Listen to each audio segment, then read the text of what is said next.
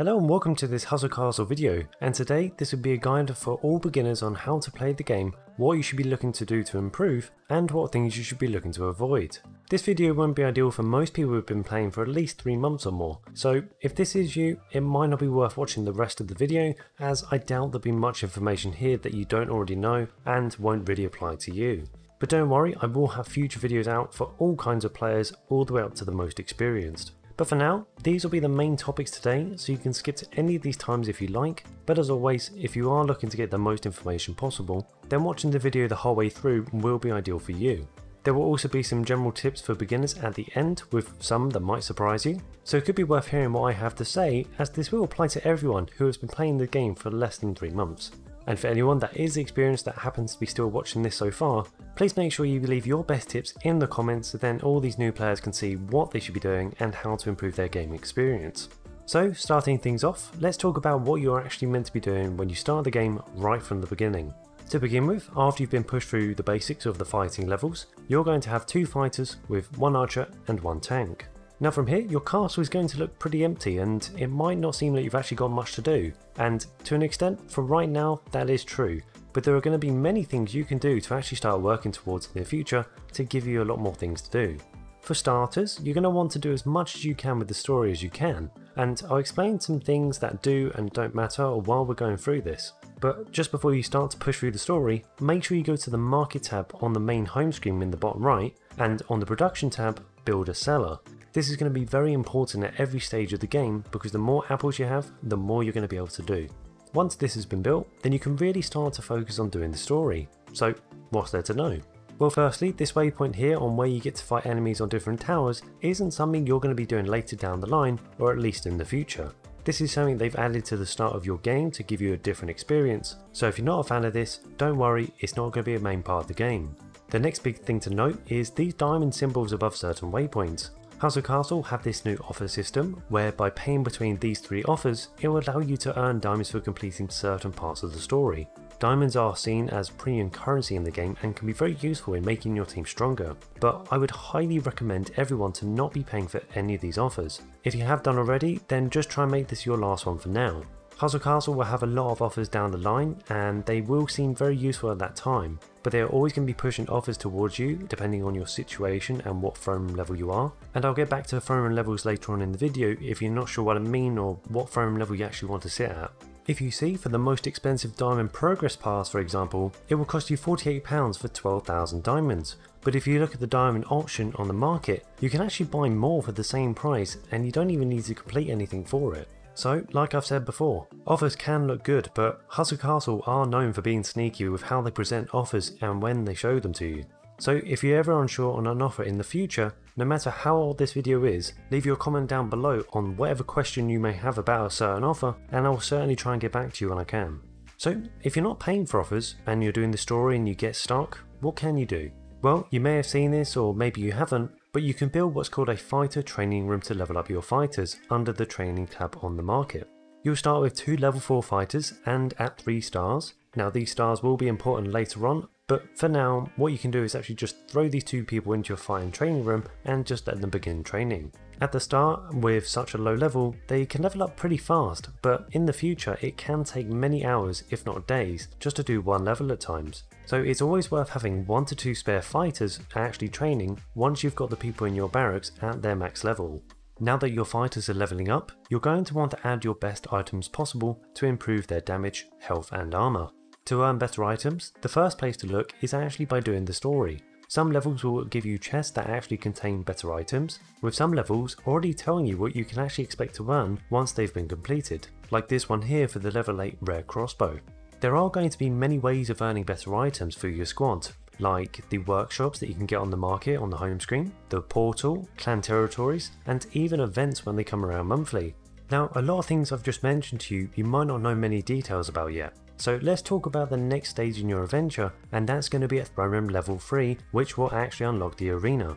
So if you're ready to upgrade your throne room now, then all you need to do is click on your throne room and then press upgrade. As long as you have all the requirements complete and the resources required, you'll be able to do this. But before upgrading, it can always be worth looking at what the next throne room level will unlock, as you might want to get to that stage quicker, rather than staying at where you are currently and just sort of hanging around. Just know that by upgrading too frequently can come with some major consequences, so you can either click on this video here to see what I mean, or look in the description for a helpful video about upgrading too quickly, also known as rushing, and why it can be good and bad.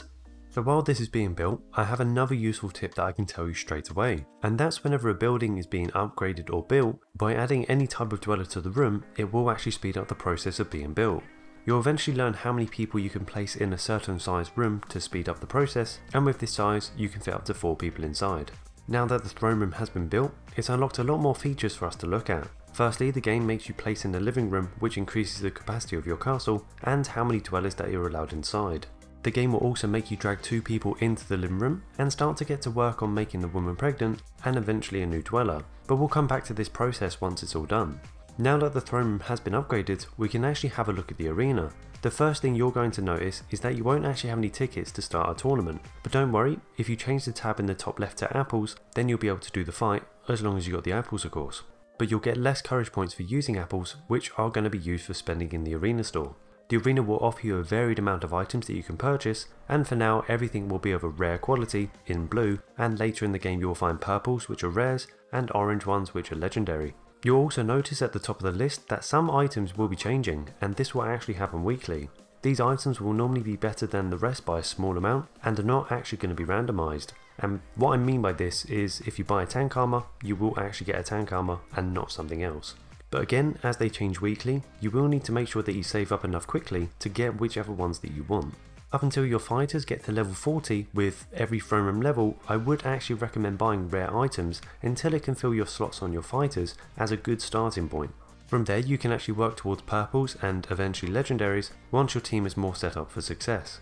And as a general rule of thumb, rare items will always be at your max fighting level or at least a few levels below it, and they are considered a low quality item, but for now they will always do in helping you get through the story and unlocking better items. So just for now, buy whatever you want that will help fill your team up with blue items, and as you do more and more arenas and completing the story and upgrading your throne room, you'll be eventually getting to better items. Remember to like the video if you're enjoying it so far, and leave any questions you might have that I can help you with. So let's start a fight and show you what you can expect and what you actually need to know. And remember to select apples if you don't have any tickets at this time. So firstly, you will see a lot of people that aren't in a clan, and that's because clans actually unlock at throne room level 4, but I will cover that later on as that will be very important later on.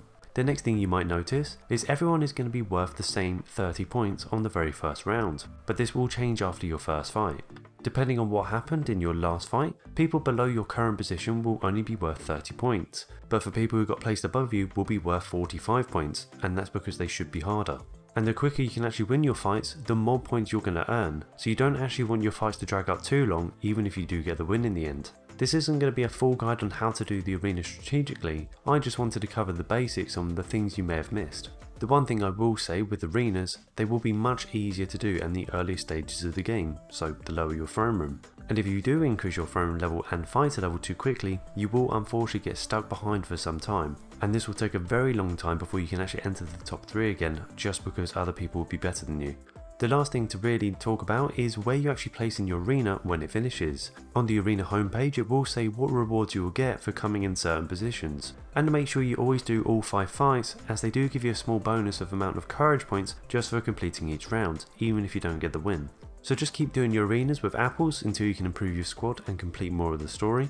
And once this arena is actually done, don't be worried that you actually haven't got any courage points even if you did get in the top 3 or even at the bottom. It won't be in your arena store yet. What you will need to do is actually leave the arena, go back to your home page, the actual starting screen, and accept whatever placement you got. And for coming in the top 3, you will receive a chest that will come with bonus rewards. From my chest I was able to get an uncommon tank armor and an uncommon ring for people who earn me gold in my castle. But let's now talk about the child in my castle. This is the second stage after your female has been made pregnant in your living room, and once your child is ready to grow up, they will have a candle symbol above their head. Once you press the candles, it will turn them into an adult, and for me it was a female. Now from there the game will force you to upgrade their stars to a 4-star, but I would highly recommend on not doing this in the future, but I can explain in just a minute. So considering she will be the highest starred female in my castle, it will make sense to add them to the living room straight away and start the process again of getting higher starred dwellers. It's not guaranteed, but that's why you always use your highest stars people that you've got possible, and I do actually have a fantastic video on how to get 5-star dwellers and the best ways of going about it, so you can click the link here or in the description or at the end of the video, whatever's best for you. But just for now, keep doing the same process of adding people to your living room as you've seen before, and if anyone is below a 3-star, just kick them out by clicking on them and select the 3 lines at the top of the screen and press banish from castle. While you're making new dwellers, you always want to be using your highest starred people, so anyone that's less than a 3-star will actually make it harder for you to get better dwellers. So as of right now, I actually have plenty more I wanted to go through, so I'm really sorry I will have to make this into a 2-part video to make sure I can cover everything properly. So make sure you get subscribed to not miss out on next week's video, and if you want your chance of earning 250 diamonds every single week, I do have these diamond giveaways that House of Castle have kindly supported me with. All you need to do is click on the Gleam link in the description and enter your in-game ID. To find this, all you need to do is click on your profile in the top left, and again in the top left, you'll see this long number, and you can copy this by pressing the blue icon. So good luck to everyone that actually joins in all future diamond giveaways, but for now, let's see who won this week's giveaway. So well done to everyone that has won, and as usual, the next giveaway is live now and is ready to join, so good luck to everyone that does. And here's the video on how to get 5-star dwellers, and I think this will be the best video out there to get the best information possible, and here's the other video on why rushing is good and bad, as I see a lot of people making this mistake. And to everyone, thank you for watching.